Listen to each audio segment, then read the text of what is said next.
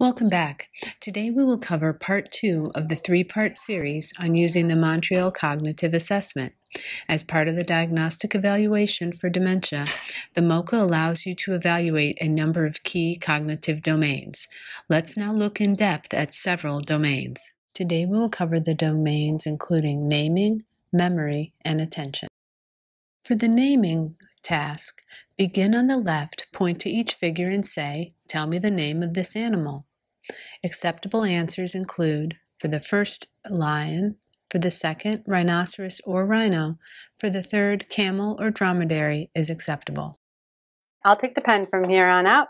What is the name of that animal? A lion. And this one? A rhino. And this one? Camel. Okay, very good. Now we are going to begin the section where we test your patient's memory. This really happens in a 2-part process.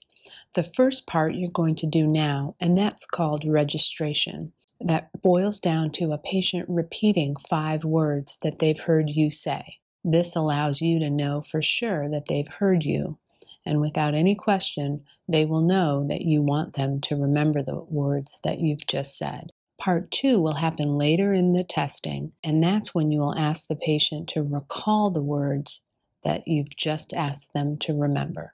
Watch now as I take a patient through part 1 of the memory assessment. Next, I'm going to say a list of 5 words. Okay. After I say the words, I want you to repeat them back to me. Okay? Face, velvet, church, daisy, red. Your turn. Face, velvet, daisy, church, and red. Good. The order doesn't matter, so that was just fine. I'll say them again, and you repeat them all back to me. Okay. Face, velvet, church, daisy, red. Face, velvet, church, daisy, red. Excellent.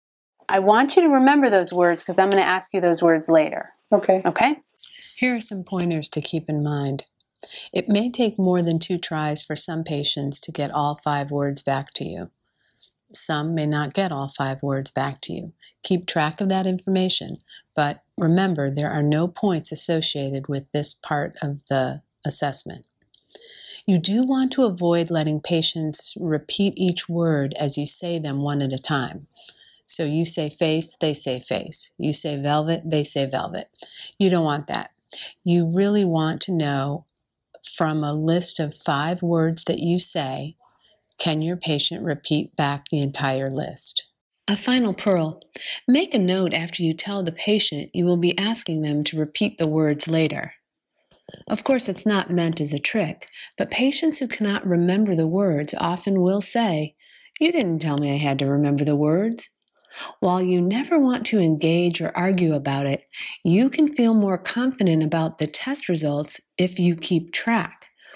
And if they persist saying, "You didn't tell me to remember the words," I usually accept the blame, apologize, and move on, saying next time I will be more careful. Next are 4 tests dedicated to attention. Watch now as I take the patient through the forward digit span, the backward digit span, and the vigilance test.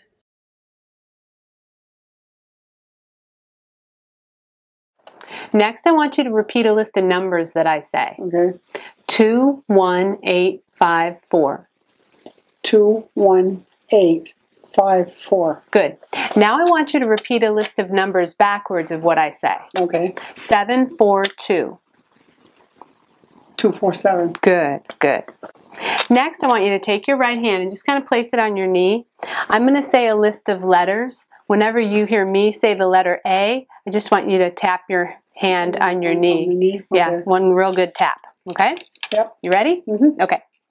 F, B, A, C, M, N, A, J, K, L, B, A, F, A, K, D, E, A, J, A, M, O, F, A, B. Excellent. Now we move on to one of the harder items on the assessment. the serial sevens. Many patients will try to say they cannot possibly do this, but with calm encouragement, you can get most patients to try. Now I'd like you to do some counting for me backwards. Oh, geez. Starting at 100, I'd like you to count backwards by 7. By 7. Okay, so it'd be 93 and 86 and 86. You said by 7. Mm-hmm. So it would be 86 would be 79.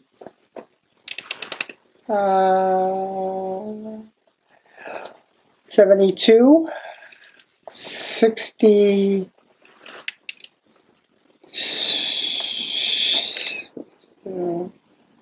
Yeah, something just went blank. 62 minus 8.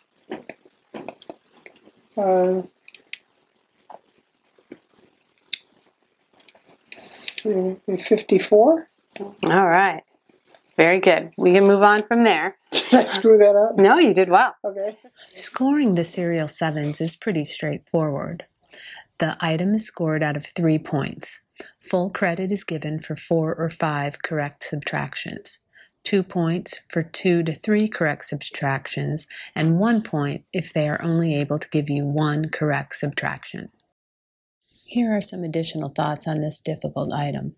First of all, this is not a memory test, so you can repeat the instructions. You do want each subtraction to be evaluated independently, and you can give a point for each correct subtraction even if they're out of sequence. For example, if a participant responds with their first subtraction being 92, but then they subsequently go on subtracting 7 each time, and they do that 4 times in a row, they would be given a score of 3. For our patient, she started out doing well, but then lost her attention and focus and started subtracting 8. But she did get 4 of the 5 correct subtractions and was able to get full credit of 3 points.